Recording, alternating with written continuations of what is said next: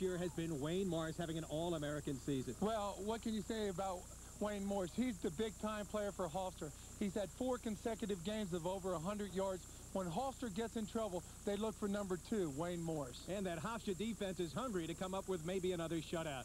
Should be an interesting confrontation. We'll be back with more in just a moment.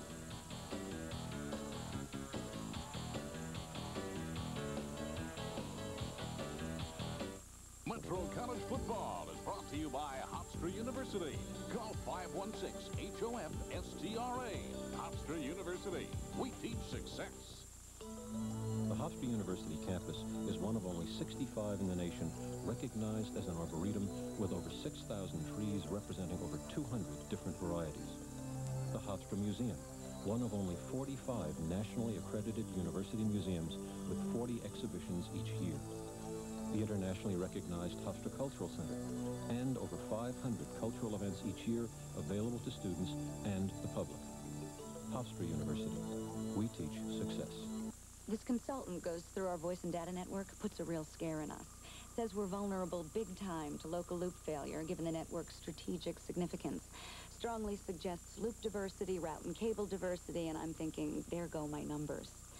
Enter New York Telephone. They give me split circuits through 2 COs for quick restoral after loop failure, all for a small surcharge on our local distribution channel. They got my attention. We're all connected, New York Telephone. As your car ages, it may need higher and higher octane to perform like it used to. But there is a gasoline specially formulated to control this higher octane need while providing the highest level of engine cleanliness. Texaco System 3. You'll get great performance in every octane grade. Still think all gasolines are the same?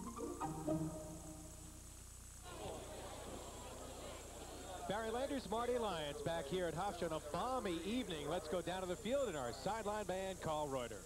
Barry, thanks very much. In the opening, you and Marty talked about the revolving quarterback door for Hofstra University this year. Of course, George Beisel coming off that record-setting performance last week against CW Post. You also mentioned Tim Lynch. He was cleared this week by the doctors to play.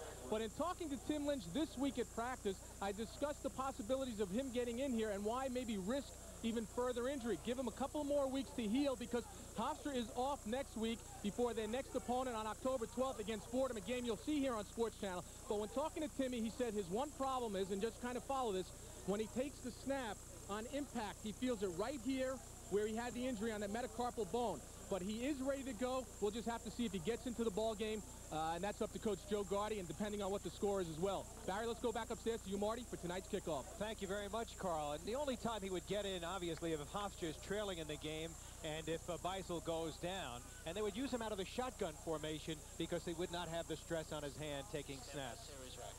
Well, this is the 4th meeting between these two schools. The series began back in 1988. Hofstra leads 2-1.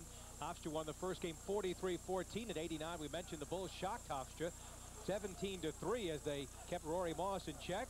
And that victory for Buffalo, of course, was a big loss for Hofstra. Hofstra then went on to win 18 in a row regular season games until New Hampshire beat him a couple of weeks ago. And, of course, Hofstra riding high right now. They beat Buffalo last year 44-0.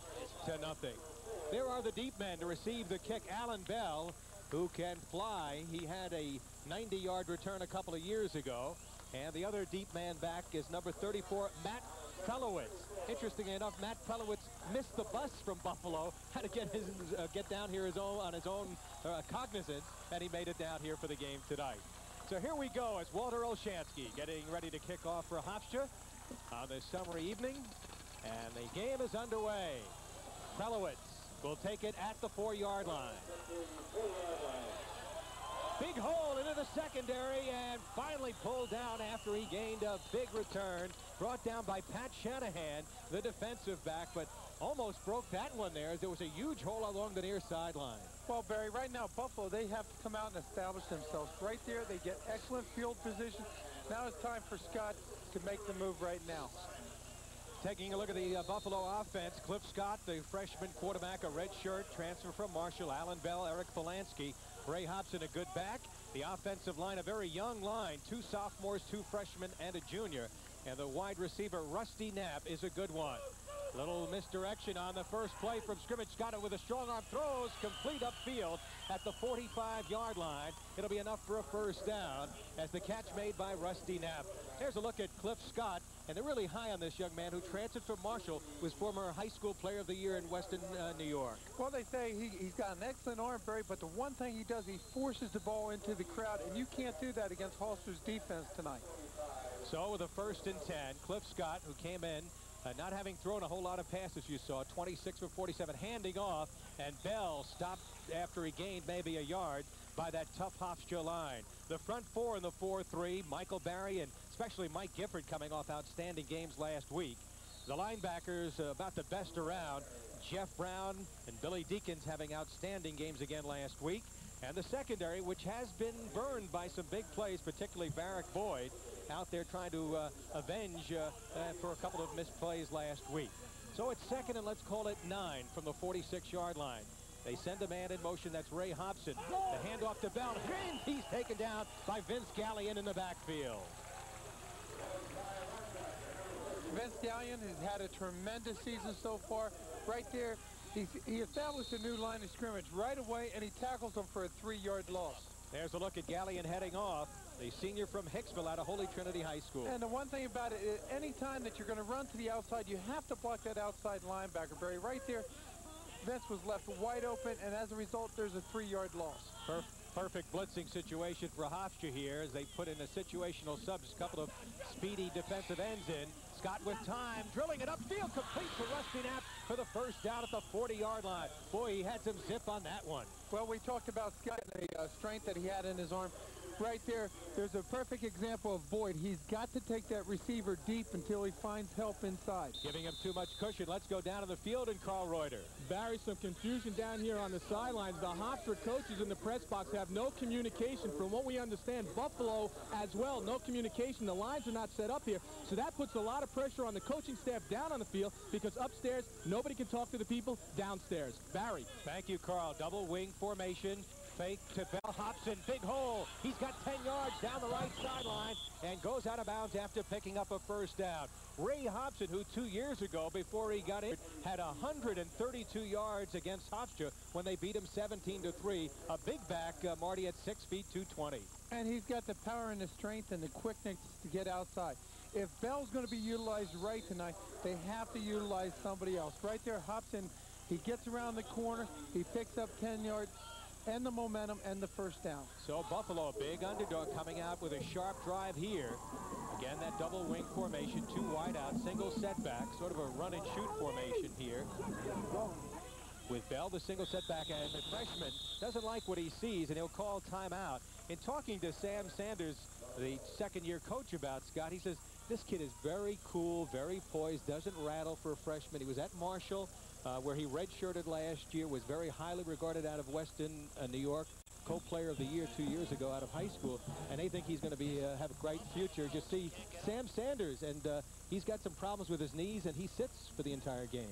Oh, well, that's an old NFL injury that he got the first year, and which ended his career. He was only fortunate enough to play 1 year with the Buffalo Bills, and now he's an excellent head coach. He came back to, after playing 4 years with Buffalo, came back to be the head coach there. He was a defensive line coach at Lehigh and coached at University of Buffalo for a while.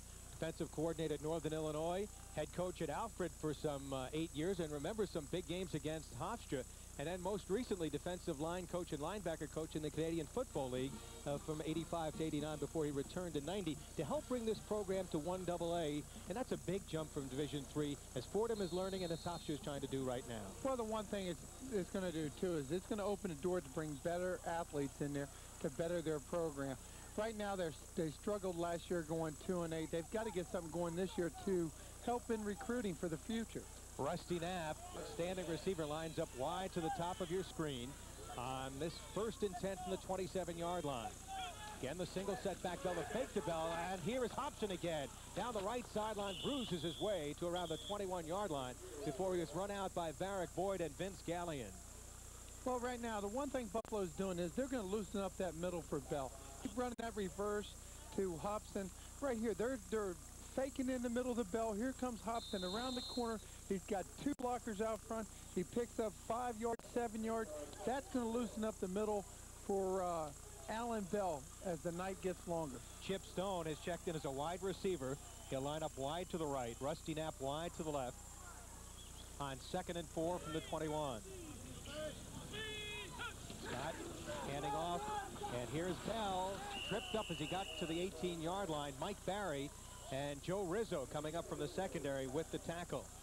So they shut it down, setting up a 3rd down play here. 3rd and short. Interesting call coming up for Buffalo. Well, it's important that they pick up this 1st down. Right now, they're utilizing the clock. They've got the momentum. They've had an excellent drive. They're inside the red zone. They have to get some points, but they'd like to get that 6 points, the touchdown. 2 big tight ends come in the ball game. Number 85, Ray Burby, and number 82, Tony Carroll. So they'll go with a double tight end formation here in a power backfield. A full house backfield. Now again, Scott doesn't like that Hofstra defense, and he's already called 2 timeouts on this first drive of the ball game. Well, I agree. First timeout because it came at the proper time. He didn't like what he saw on defense, so he had to go out, talk to the head coach. Now, the game is only 4 minutes young, and you utilize your 2nd timeout. You only have 1 to make it through the half. For Sam Sanders and this very young Buffalo team, this was sort of a gut check after losing to Westminster last week, the perennial NAIA champion, 38-0. They knew what they had to face at Hofstra and what their offense was putting on the board. And Cliff Scott did not play in that ball game last week, as they said. Former college and pro football great Paul Horning, as well as the depth charts and rosters for tonight's game. Don't miss this great magazine on sale now for just $2. Let's go 4-3 pitch back to split. We're inside, Benny. No man. Headsets on.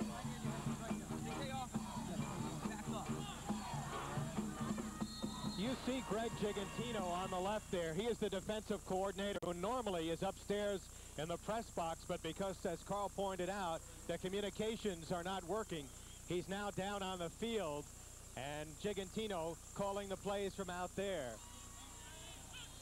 3rd and 1. And it's going to be close. Looks like they may get it.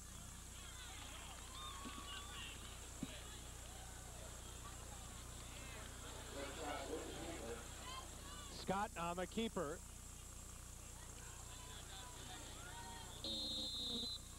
Billy Deakins on the tackle. And the officials will call for a measurement.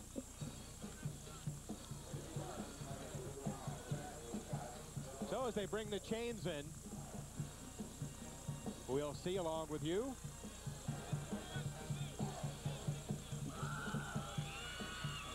It is enough for the 1st down. So Scott, who is a big boy at 6'2", 205, and not a bad runner. He's got that dimension. They like him to be primarily a drop-back passer, but he's big and strong, and he can run the football. Has rushed for a touchdown so far this year. So 1st and 10 at the 16. Now they work out of a wishbone sort of formation in the backfield. Full house. Bell tripped up. Great penetration that time by Varick Boyd this time. But Boyd just came up, made an excellent penetration, but he also made that key read.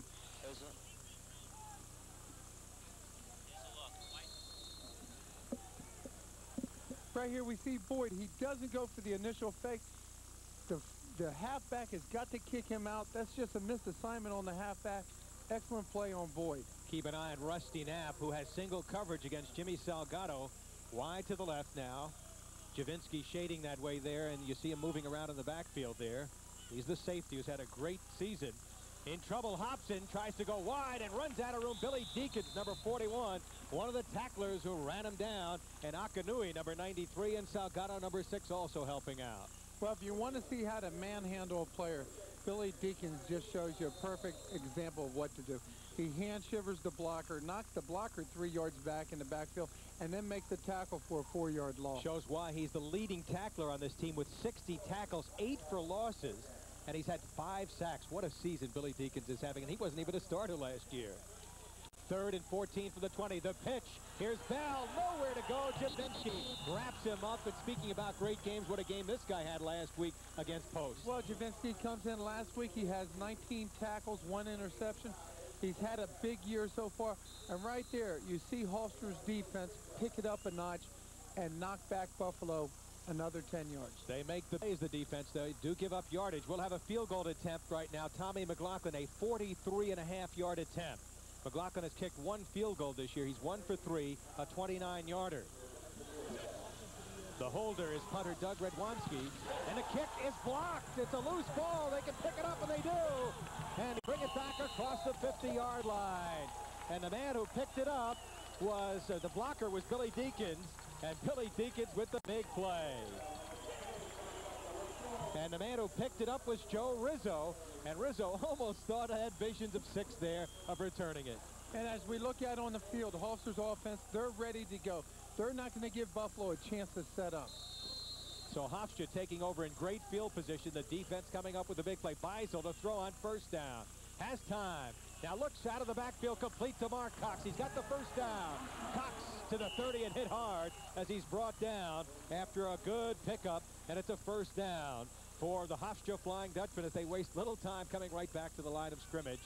Mark Cox, who's had a brilliant season, catching his 18th pass right there. And George Beisel picking up where he left off last week, where he passed for over 500 yards, a school record. And you can see how George Beisel is. He's maturing. He went to look deep, found his checkoff player. Looking for a Blondie, now checks off him, and a man open, Millington, inside the 15 at the 13-yard line. We'll take a look at the blocked field goal. Keep an eye on Deakins 41. Here he comes right off the corner, gets his right hand up, blocks it. Joe Rizzo does an excellent job picking it up, and Hofstra's offenses, they're on the move, Barry. They're not going to give us a chance for replays. No letdown tonight is what Joe Gardy was telling us the other day. He says, we want to score points. We want to put our yardage figures up, and that's what we're about to try to do tonight. 1st and 10 from the 13. Beisel with a Blondie to the left. 3 wide receivers to the right. Morris, Cologne, and Millington. Looking to the right, pitch to Cox. Cox to the 10, to the 5, and close to the goal line. He's down, close to a first down. He had to get to the 3, taken down by Mark Anderson, the left cornerback, but not before he picked up about 10 yards. And all this guy Cox is averaging, Marty, is almost 9 yards every time he runs the football. Well, he does so much for this Hofstra team. He punts, he kicks off, he returns the ball. He's a great receiver, and right there, you see what he does best. He runs the ball. 1st and goal at the 3-yard line. Cox, the single setback in the run and shoot. 3 wide receivers to the left. Beisel looking in the end zone for Cologne. He's got a touchdown. Kenny Cologne with the touchdown as they beat the defender Mark Anderson back there. He was looking for the interception, and Kenny Cologne, the speedster from DeWitt Clinton High School in the Bronx, comes up with his first touchdown pass of the year, his 14th reception. He had quite a game last week when he caught 6 passes for 108 yards. Well, Joe Gardy says that Ken Cologne and Blondie, they've been the big surprises this year on offense. They're both having a tremendous season, and that opens the door for Millington and Morris. No question about it. Olshansky to try the extra point. It's up. It looks good. And it is. And Hofstra takes very little time. His team got that football back, Marty, at the 49, and they wasted very little time, under a minute and a half. And they put 6 on the board as you're looking at Kenny Cologne. One of the surprises, a transfer from nearby Nassau Community College with 4.6 speed, and we'll watch him make a fine reception here. Right here, George Beisel, he goes back. Cologne just makes an excellent, he turns the receiver around, excellent pass. Mark Anderson getting burned on that play. Looked like Anderson was looking for the end, but he had his feet tangled. He was in poor position. Well, anytime you get that cornerback turn and around, it's going to be easier to make the reception, especially when you only have 10 yards to work with. So Beisel throws his 9th touchdown pass of the year. And what's remarkable, when you look at Beisel's numbers and all the quarterbacks that have played, Lynch and Dodo, they have had only 6 interceptions in 265 passing attempts. That's incredible. Well, the one thing Joe Gardy said to us this week, he said it's not the quarterback that's in there, it's the system. He said when Tim Lynch comes back, he'll probably break George Beisel's record. So it's going to alternate back and forth. But Joe Gardy's very proud of his offensive unit, the technique that they've picked up since camp, and the way that they've matured and worked together as a unit. Manny Matsakis, who took over for Rob Spence, who left to go to Holy Cross as the offensive coordinator, has brought in a little more sophisticated run and shoot. They've opened it up, Marty, and we're going to see tons of receivers out here today. In fact, we're going to see what they call an air raid. 4 different wide receivers coming in a group. to the next time they may have the ball. If it happens any faster than it just happened, we're in trouble. Bell will take it at the 7-yard line. Has the wedge. Bell to the 20 and snowed under. Bunch of the blue and gold wrapping him up. Joey Driver, number 38, among the guys coming in quickly. And it'll be 1st and 10. I'll tell you, when you play on the special teams, Joe Gardy, especially, as you know from playing for him on the Jets, and they award, special points for the specialty teams. That scoring drive, a very short one, about a minute 16, 4 plays, 48 yards. And Cologne on the receiving end of the Beisel touchdown pass. But he loves special teams, doesn't he? Well, that's a big part of the game. That's 1/3 of the game. You can win offense and defense, but if you don't win special teams, a lot of times you don't win the game. Let's see what the young quarterback, Cliff Scott, will do here. He led him on a nice drive earlier. He's got a strong arm, steps up in the pocket, throws deep down the sideline. He's got a man out there, complete downfield. Looks like Kareem Stroman, number 88, the freshman from Syracuse, one of their fastest receivers, had the reception and a beautifully thrown pass, and Hofstra getting beaten on the long play. But however, there is a flag back around the line of scrimmage. And that's going to be tacked on to Hofstra right there. That's roughing the quarterback. Scott clearly got rid of the ball, got hit late, and that's a mistake that could hurt Hofstra. They've been averaging 130 yards in penalties. 13 penalties a game. Roughing the passer on the defense. It's an automatic 1st down on the end of the run. 1st down. Referee Robert Nelson with the call. And emphatically telling you that they're on the move right here. The rest of the crew, an excellent ECAC crew. And we'll give you a rundown a little bit later. So Scott has shown the ability to pick Hofstra with some good passes if he gets time. He has time now. And he throws another pass drilled. It'll be complete to Knapp. And Knapp, an outstanding receiver who saw limited time last year. They told us he was a great possession receiver. He can go deep with 4.6 speeds, got good hands, and he took that hard pass, his 3rd reception so far this game. And the one thing about Knapp, if he's going to run a down and out, and it's supposed to be 10 yards and out, he'll run 10 yards and out. He runs great routes, so Scott knows exactly where he's going to be on the field. Chip Stone in the ball game at the top of your screen as a wide receiver. Knapp lines up at the bottom. Bell, the single setback. They give to Bell on a draw, and he dances inside the 29 to the 28-yard line. Vince Galligan tripped him up.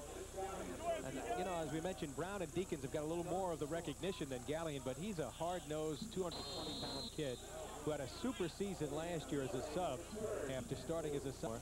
And he's got 48 tackles on his own coming in, including a sack, a fumble recovery. We saw him intercept a pass last week against Post. And the one thing Joe Gardy said, his run defense is playing well. For him to win tonight, they have to get a better pass rush. Right now, they're not getting much of a rush. It is 3rd and 2 from the 29. Hofstra leading 7-0 midway through the 1st quarter. And on the keeper, it will be close. Scott got a 1st down earlier.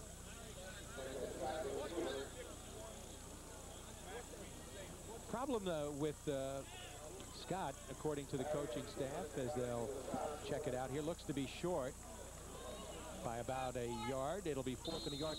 Is that he's got so much confidence in his arm, Marty, that sometimes he forces the ball into some heavy traffic. So far, he's made his completions tonight. Well, his receivers are running excellent routes, and they're wide open.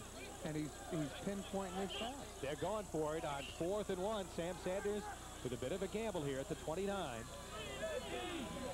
Bell, the single set. Sanders does gives it to his quarterback there, and Scott with the keeper. See where they mark the spot. Looks like it might be enough for the 1st down. Mike Gifford, number 61, Heavy G, the tackle.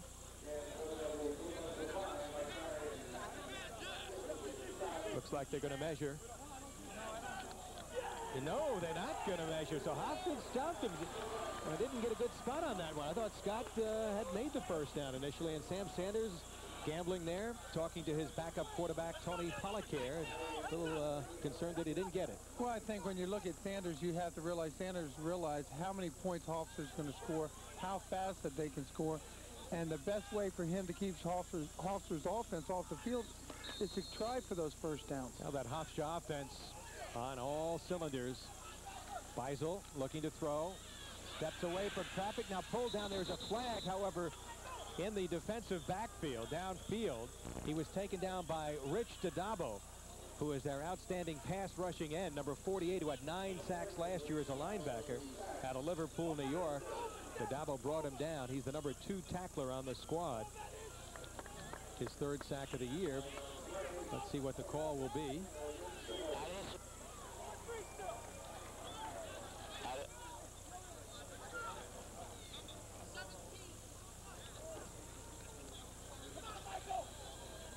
And the penalty appears to be a defensive penalty, a holding.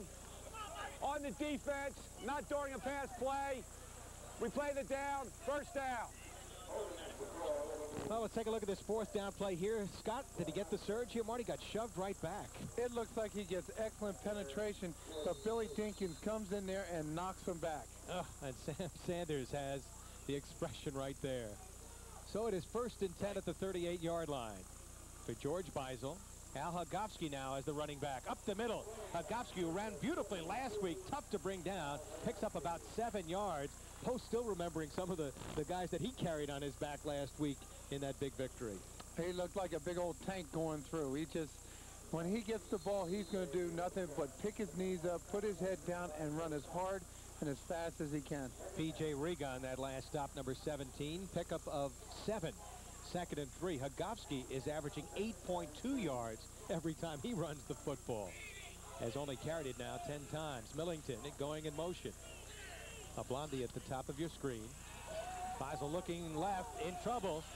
Cooley throws off the hand of a Blondie, incomplete. But he's looking off the primary receivers, and that's something that the coach is pleased with. He's looking around, seeing what the whole field shows. Look, Wayne Morris wide open. Now here's George Beisel. He goes back, but look at Wayne Morris. He just runs a streak. He's wide open. But George, he focused on the middle part of the field and never looked for Wayne Morris down the sideline. Good camera work by Larry Roth's crew. Beisel now 3 for 4 for 20 yards and 1 touchdown. 3rd and 3 from the 45. 5:10 to go. First quarter, Hofstra leading 7-0.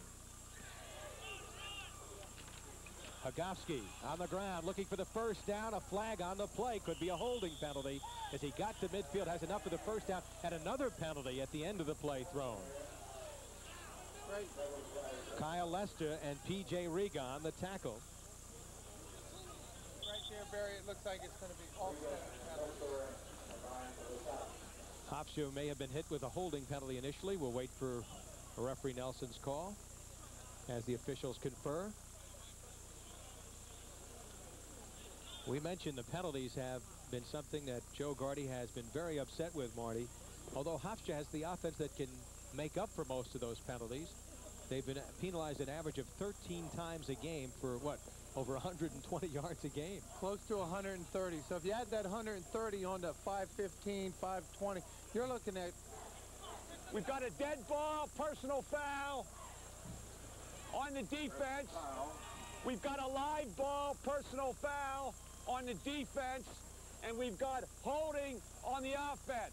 The live ball fouls will offset, will enforce the dead ball penalty, which is the dead ball against the defense, first down and 15. All right, let's see what happens to Wayne Morris on one of the penalties here. Mr. Anderson going to get nailed there. A little chuck there, a little extracurricular activity for Mark Anderson. And that was away from the ball. And right now Hofstra will have it 1st and 10 as they'll move the ball downfield to the 40-yard line after the 15-yard walk-off. Hofstra leading 7-0. In case you're just tuning in, George Beisel on a 3-yard touchdown pass to Kenny Cologne. And that capped a short drive of some 48 yards after Hofstra blocked a field goal attempt and recovered it back across midfield. 4:56 to go. Beisel in trouble and will be taken down. Another flag on the play as he was taken down by number 91, John Canistero from Endicott, New York, a 6'3", 245-pound junior. Holding against Hofstra. And that Buffalo line, they've got some size both on the offensive and defensive line. They're starting to get a little penetration on Beisel. That pocket collapsing a little bit. Well, one thing Joe Gardy said 2 weeks ago, he said against New Hampshire, that their front offensive linemen gave up too much pressure and too many sacks. Holding on the offense. First down. And tonight we're seeing the exact same thing done by Buffalo. They're putting too much pressure on George Beisel, and they're getting the sacks. Well, that was the big problem against New Hampshire. Beisel was sacked 7 times in that Hofstra loss to New Hampshire. And last week, Post did have some good penetration, especially in the first half, you'll recall, against Hofstra. 1st and 25 from the 45. Beisel in trouble again, rolls away from traffic, chased from behind, and pulled down by the big guy, number 99, Trevor Nickerson, 5'10", 260-pound senior, who's very strong, they tell us, but he showed that he can also chase some people down despite being 260. And the one thing you see now, Barry, Buffalo's defensive linemen, they're starting to run stunts up front. They're going to keep the offensive linemen guessing where they're going. Second sack of the year for Nickerson. And in this ball game, it's the second sack that Hofstra's allowed. You don't see Hofstra often in this kind of a position, Marty. 2nd and 28 from the 42-yard line. 4 receivers to the left.